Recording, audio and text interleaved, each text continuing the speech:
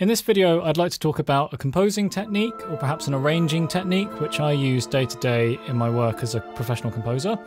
That is making melodies where there's some natural space between the notes of the melody, and the space is filled up by additional notes. You might say filler notes. Those filler notes play a more supportive role, usually outlining some of the harmony. And so the end result is kind of a wall of notes, but with this sort of simple singable melody kind of buried in there and surrounded by all these other notes, kind of like what I was doing just now. So what I'm going to do is I've picked out a couple of examples from different types of music to show you, how that composing technique can sound in context. And then in the later part of the video, I'll just talk a little bit about how you might approach applying this technique if you're composing your own music. So this first example I'd like to play you is very famous. It's by J.S. Bach. You've almost certainly heard it before. As I play the example, see if you can hear this like simple melody that I'm talking about that's then surrounded by all of these other notes. And notice that there are no times where there's more than one note playing at a time. This is a very linear kind of technique. There's only ever one note at a time. So yeah, listen out for that simple melody. See if you can kind of find that through line amid all of the cloud of notes.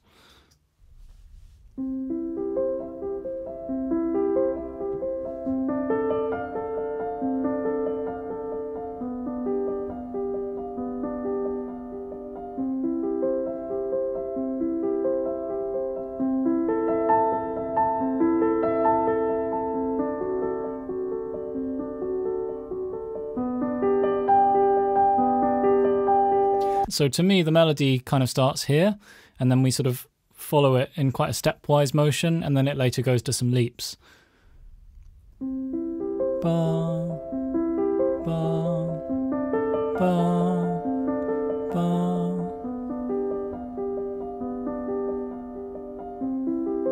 Back down. Ba, up. Ba, down. Ba. Up, ba.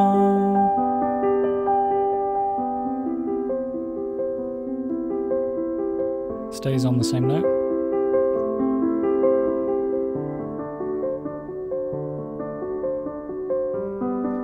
So down. Ba, ba. So as you can hear there in the first example, we have this combination of two elements, this sort of cloud of notes, this continuous stream and flow of notes, but at the same time this very spacious and very linear and quite simple and very singable melody.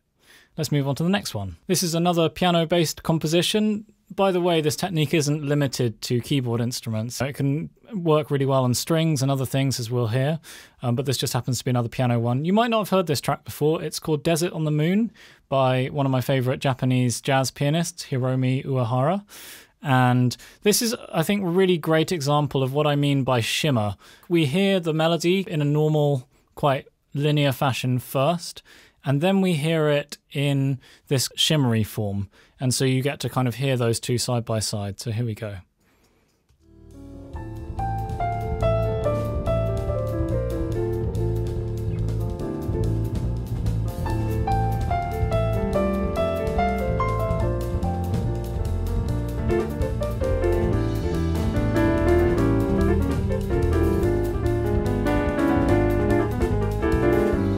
Transition. Here we go.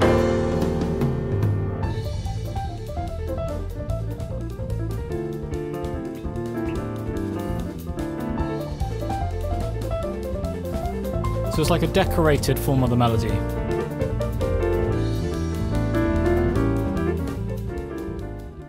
What I really like about that example is, to me, it's very visual. You've got this very evocative title, Desert on the Moon. And what I'm immediately imagining is just this kind of like surfing or like skating through the sand and like this really epic, endless, vast scenery. And kind of this like just stream of notes, incredibly spacious, and this great sense of just gliding, sliding through the piece. On the repetition, you have these groups of semiquavers where the first note of each semiquaver is the melody note, and then the rest are kind of filler notes, which are filling in the harmony using an arpeggio.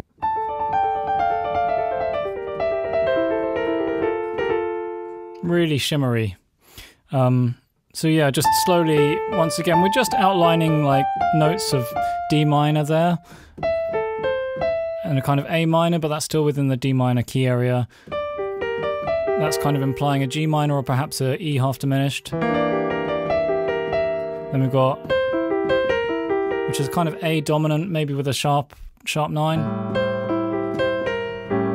Kind of hitting that kind of chord with a flat 9 on the B flat.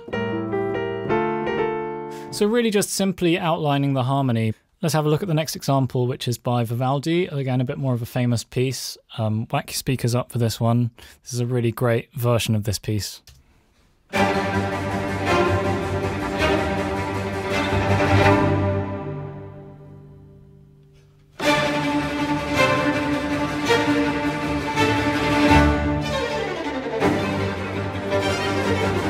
So just focusing on those first couple of phrases there, and then later on in the piece we get this.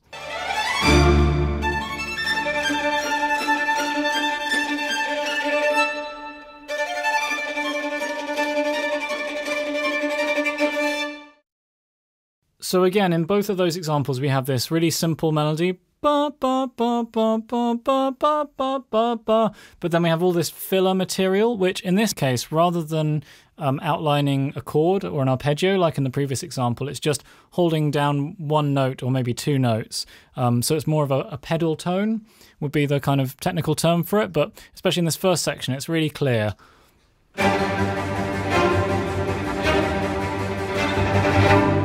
It's not doing two notes at a time in the score. So every time the top note plays, then the bottom note stops, so we get that kind of jumping around. It just creates a certain kind of clarity. It's just a really cool arranging technique. For this next example, I want to specifically look at this YouTube piano version of Interstellar because I think it lays it out really clearly. Look at what the right hand is doing here.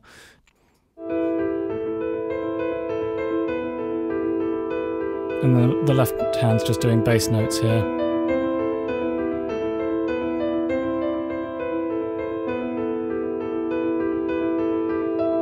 It's quite a cool arrangement this. You can get the sheet music for it, I believe.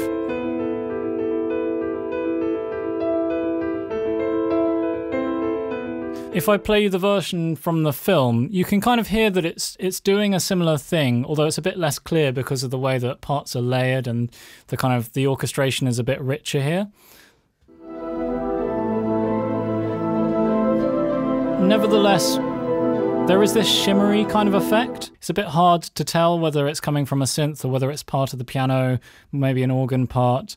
Incidentally, there's another main theme in the Interstellar score by Hans Zimmer. I'll just play it here.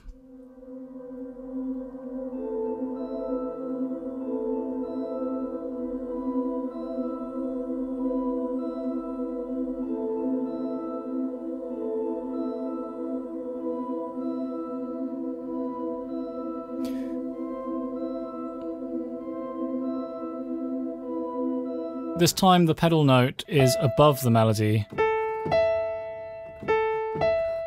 And it's the bottom note that's kind of our melody, if you like. So it's the same sort of idea there. You could think of the melody as ba ba ba ba, making a kind of zigzag pattern and following it like from left to right like that. But you could also, I think, legitimately think of it as happening two parts simultaneously, where they just happen not to coincide with one another. As often is the case in music, you can interpret anything a multitude of ways, but certainly in the case of a film score like Interstellar, which is in this sci-fi world, which has to do with time and space, and this idea of having patterns within patterns, having two things which are also one thing, that has quite rich metaphorical connotations. Those are the kinds of things you can sort of be hinting at and implying in your music. The next musical example is from the world of video game soundtracks. It's from Final Fantasy XIII. Let's have a listen.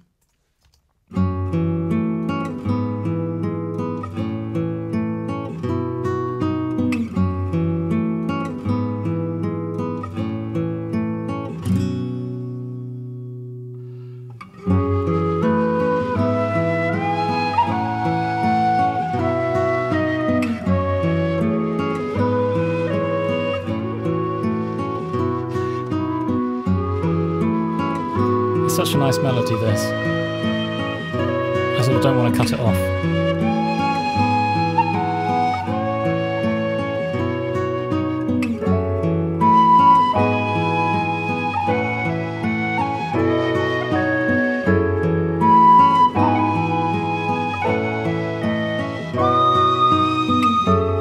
Okay, I'm just going to let it run.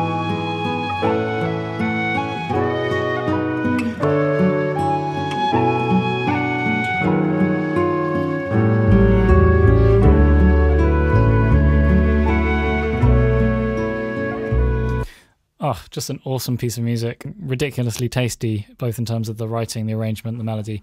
But what I wanted to focus on here is just this opening riff that then becomes a kind of looping background melody, a kind of counter melody that forms the basis for the accompaniment.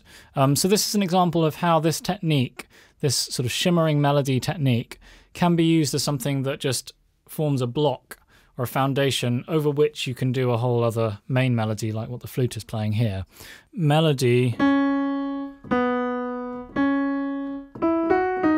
combined and sort of interlocked or interwoven with sort of an accompaniment pattern which is playing arpeggios.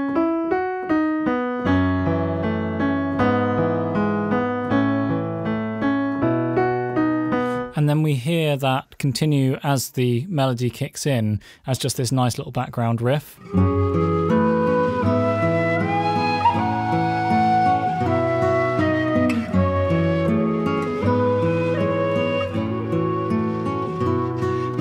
It just adds so much more kind of texture, filling in the background of the canvas. I want to do another example now that it feels like a little bit of a reach, a little bit of a stretch.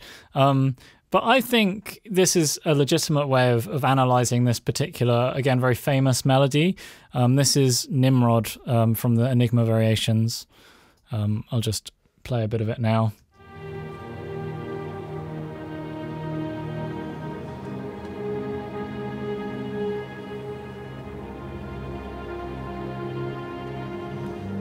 Possibly the most ASMR recording of this piece.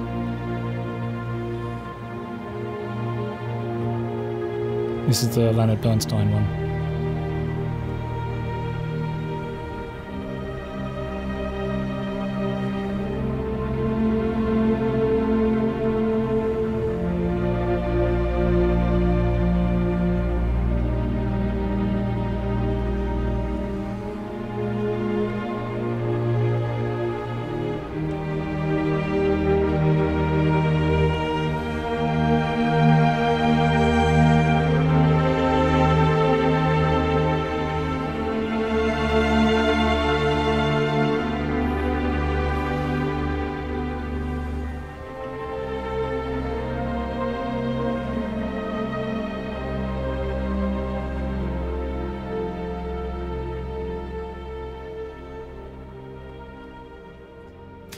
Now, of course, that's so slow that we're unlikely to consciously think about multiple lines happening at once. As far as we're concerned, it's just a simple lyrical melody with some sort of paddy chords going on.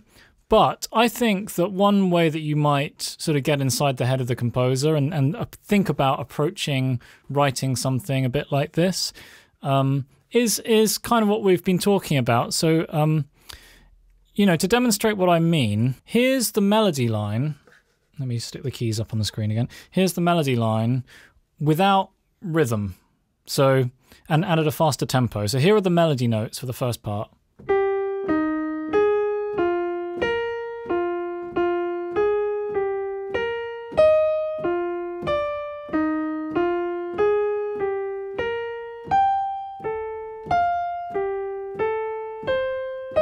And so on. I'll speed that up again. I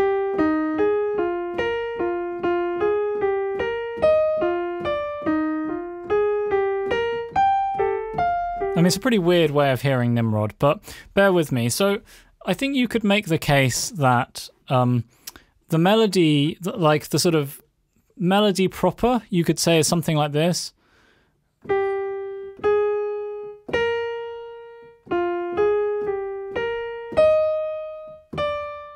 Okay, so if I fill that in with filler notes,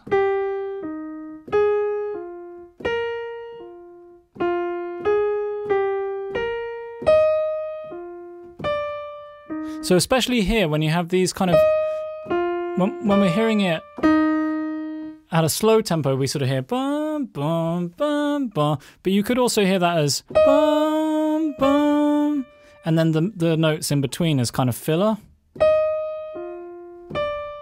Especially as it happens again. Da, da, da, da, going up and then da. You could imagine that it stays up. Da, da, before dropping down. I would say at the very least that's one of the reasons why this works as well as it does. Let's not dwell on it too much, hey? I want to conclude with a pretty wild example of what can be done with just a single monophonic linear melody line that contains both melodic and accompaniment elements. This is mad, and if you haven't heard it already, go listen to the full piece.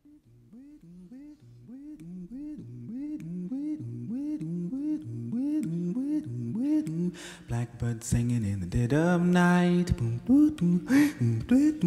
Take these broken wings and learn to fly. For your life, you were only waiting for this moment to arrive. Blackbird singing in the dead of night. To the absolute extreme.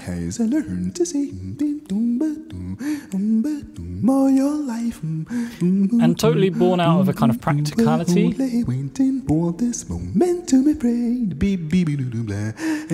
It's kind of born out of a desire to be able to accompany himself, I guess, when singing, and the severe limitation of the human voice in this case, and a kind of workaround to try and play essentially 3 different roles with the voice. So you've got like the main melody, and then you have this sort of guitar-like pattern, which is like a sort of, you know, like a strumming accompaniment or something. And then you also have the sort of bass line. So you got like...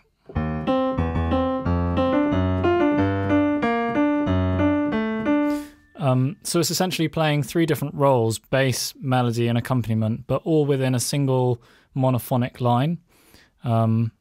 Just pure magic.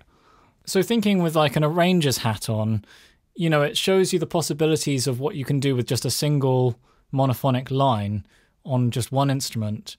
You might think in arrangement, well, I could give both the bass and the melody to one instrument.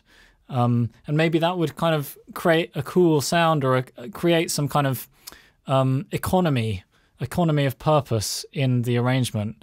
Or it might just, you know, create a quirky, unexpected sound to have one instrument both on bass and melody duties, and to not have those 2 parts kind of overlap with one another, but to be strictly linear about it, just like this performance. You know, what kind of emotional effect might that have? In this case, I think there's just something quite like bouncy and playful about the way that it sort of jumps wildly between the different registers. There's something just innately kind of slightly sort of off the rails about, so hearing a low note immediately followed by a super high note. So, you know, again, if we were talking more in terms of like scoring and writing music for, you know, a game or a piece of animation or something, we've mentioned a few different sort of adjectives and words, you know, things like shimmer or things like playfulness or humorousness. I think that Hiromi example is the one that really sticks in my mind. It's like this really beautiful crystalline cascade of notes. So very often when I'm thinking of how do I arrange or orchestrate a melody, you know, I have that sort of sound in my head where you just have this kind of and you know, maybe I'm thinking of a melody line like but actually I want to orchestrate it like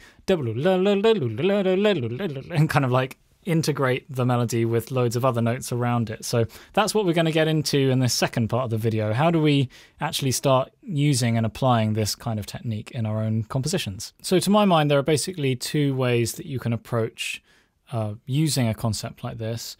The first is to think first of the melody and then fill in the gaps in the melody as you see fit.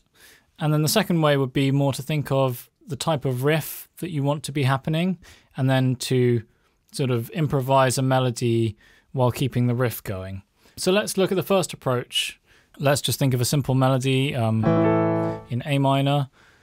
Ba, ba, ba, ba, ba, ba, ba, ba. Okay, so just get that really nice and fixed in my mind. And then one of the simplest ways you can do it is just to sort of just use one note. So in this case, I'll choose an E because it's nearby and it belongs to the chord of A minor. So I'll just get my keys up on the screen here. So I'm going to use an E.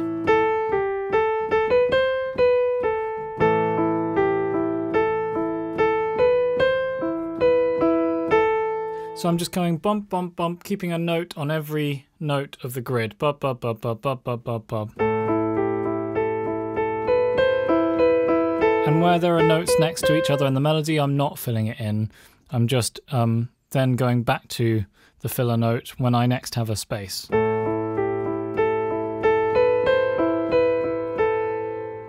So that's one really simple method, just fill in the gap with a single note. This works best for quite simple melodies. Let's do one in a major key. Bum bum ba da da da.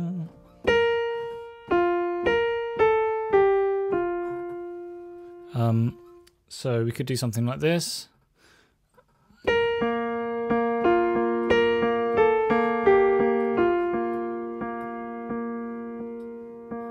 So this time I'm deliberately keeping a kind of offbeat pattern with this single note. 1, 2, 3, 4.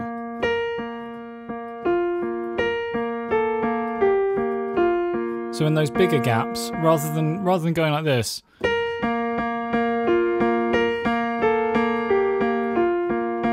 which sounds okay, I felt like the mood of the melody wanted to be a bit more spacious, so I went for this instead.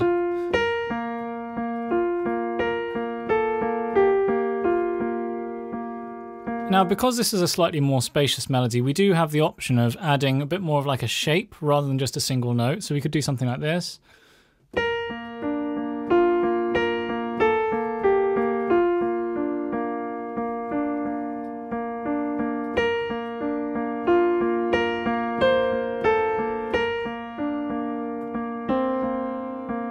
So just, you know, playing with pairs of notes as our filler notes instead.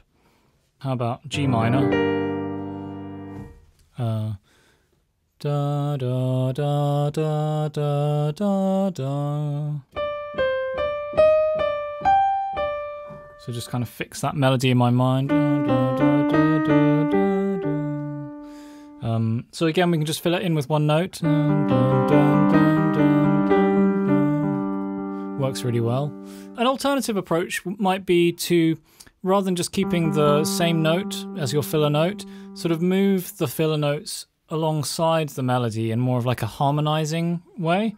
I could maybe do something like this.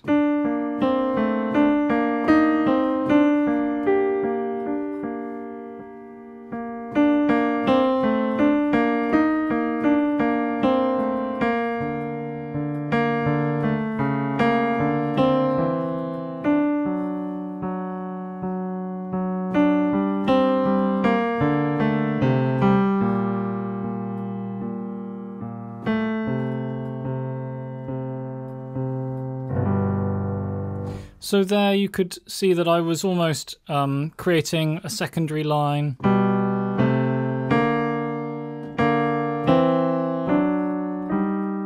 Or using thirds or sixths, just choosing notes that harmonize more sweetly with that, or more angularly, whatever flavor makes sense.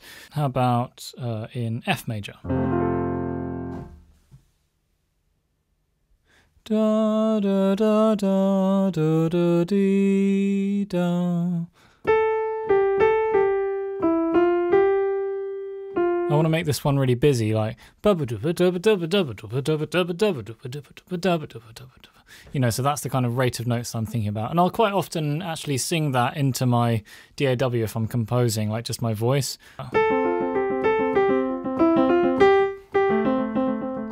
Something like that, you know? So I'm just picking notes from the F major. That's like F major arpeggios. This is more similar to the Hiromi one.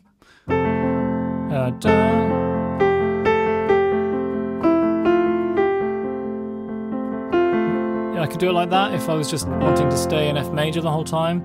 I guess more likely I would be changing chords a bit. Like, you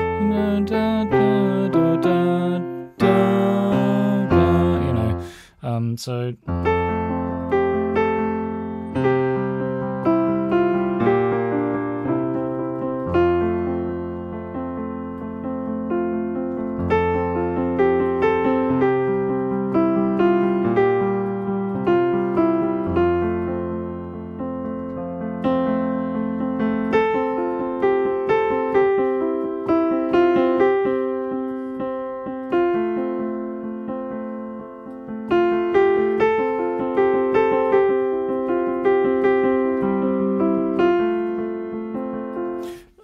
So far, all of my examples, I've been playing the filler notes underneath the melody. Maybe we should try one where the filler notes are above the melody.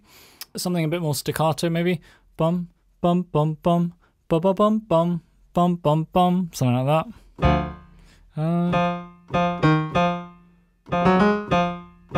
What key are we in?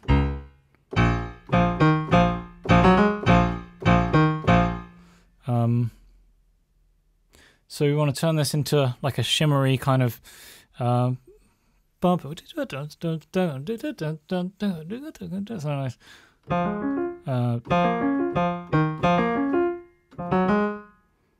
What was it?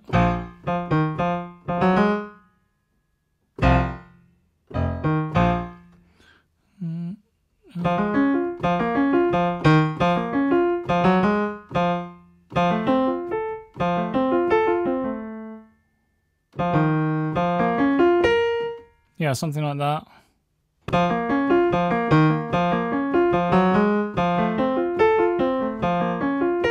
So just using notes from the arpeggio, and on those faster bits of the melody, just using one note.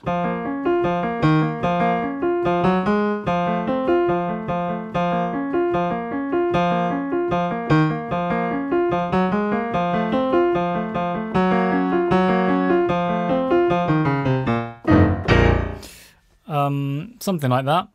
So yeah, that's thinking primarily in terms of melody first. So now let's think more about the riff first and then sort of improvise a melody based on that. So one of the patterns that kind of came up earlier is just this idea of using offbeat notes. 1, 2, 3, 4. So say I like the idea of having a part, you know, whether it's a piano like here or whether it's, you know, a flute part or a clarinet or maybe strings. I like the idea of having a part where it has this kind of pendulum motion, kind of like Interstellar. 1, 2, 3, 4.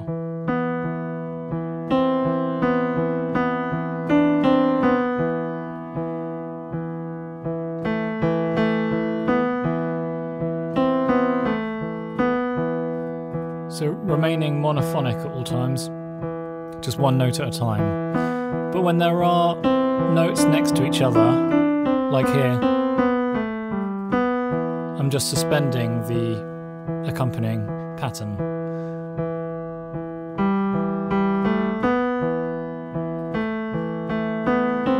If you don't like the stop-starty sound that has, then just use a melody that kind of prioritizes the continuation of that pulsing.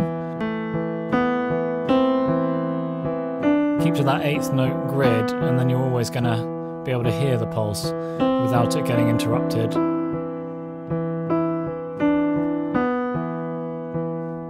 So there we've started with the idea of the riff, and then we built a melody around it. Let's come up with another riff. Like, say we want like a triplet-y arpeggio kind of thing, like, And let's have the filler notes be on top of the melody this time. So we're using the bottom.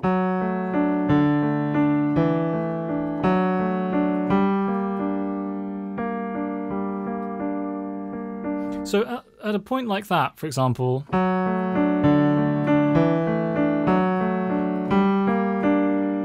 like I'm hearing da da da da da as the melody. Like the pattern kind of wants to go and keep playing that G, but I might prefer to go 1, 1, 2, 3, 1, 2, 3, and leave that open so that it's more clear that the melody kind of holds there.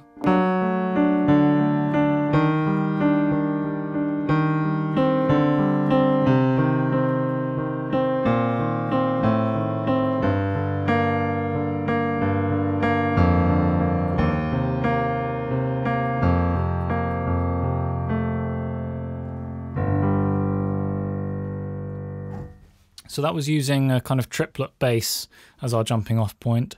How about something a little bit more complicated, like a bum bum bum bum bum, or even bum bum bum, using 2 notes. So there's quite a lot going on there. So either we kind of stick with that rhythm very rigidly and mess around with the actual notes to make a melody. So like.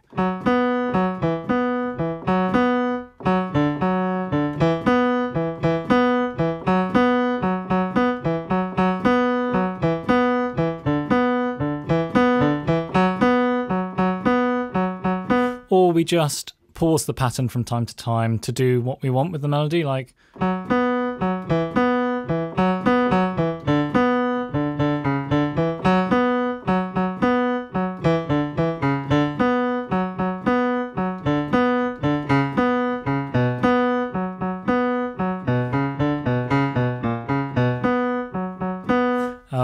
But again, it's that idea that, you know, rather than having gaps in the notes, we're sort of filling up most of the gaps with riffs.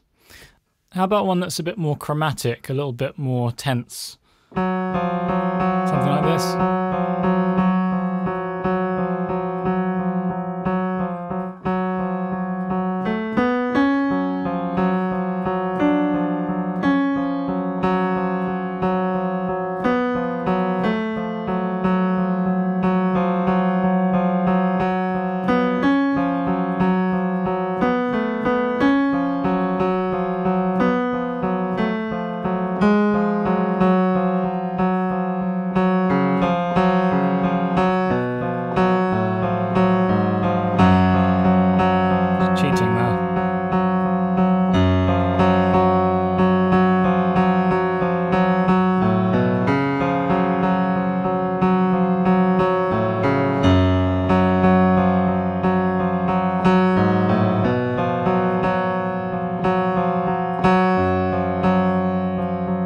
So I was trying to come up with melodies that didn't just start on the downbeat every time, to kind of challenge myself. I was thinking 1 and 2, you know.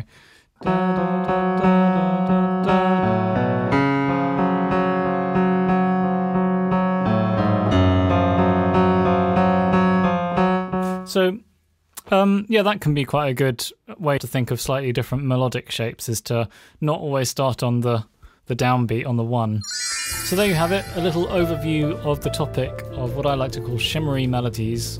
Works especially well with keyboard music or things like guitars, harps, celestes, either in a background type role or just as the main featured melody of the piece. It also works great in strings and woodwinds. Just experiment and have fun with it. If there's anything that you didn't quite understand in the way that I explained it, just let me know in the comments. I'll try to get back to you. In the meantime, have fun exploring and composing music, and I'll see you on the next video. Take care.